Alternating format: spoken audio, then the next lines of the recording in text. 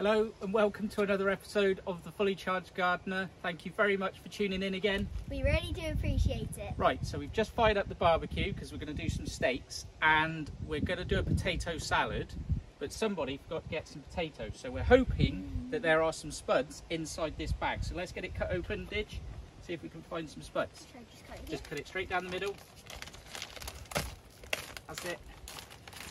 All the way down, all the way down. There we go. Are there any potatoes? Oh, we've got some new Uh-oh. Oh! There's one! Oh, look! There's another one! And another one! Yay! Potatoes! Look at the little potato. There's another one. Another one. And another one. Another one. Oh, look at a little baby one. That's the Any new more? improved.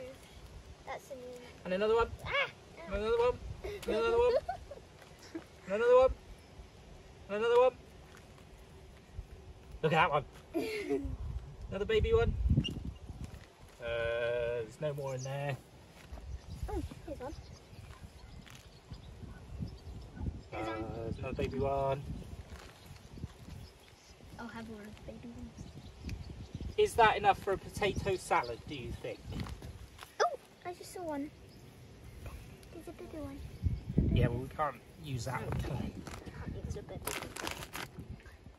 Oh, is this one? Oh no, it's Oh, another tiny baby it one. looks like a peanut. Yep.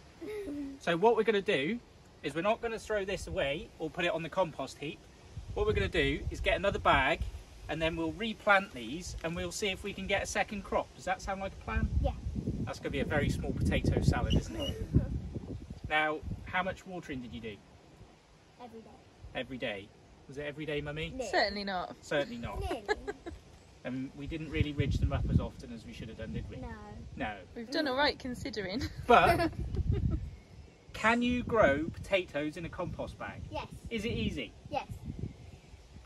Thank you very much for tuning in again, We really do appreciate it. and we'll see you in the next one. Happy Father's Day to everybody out there.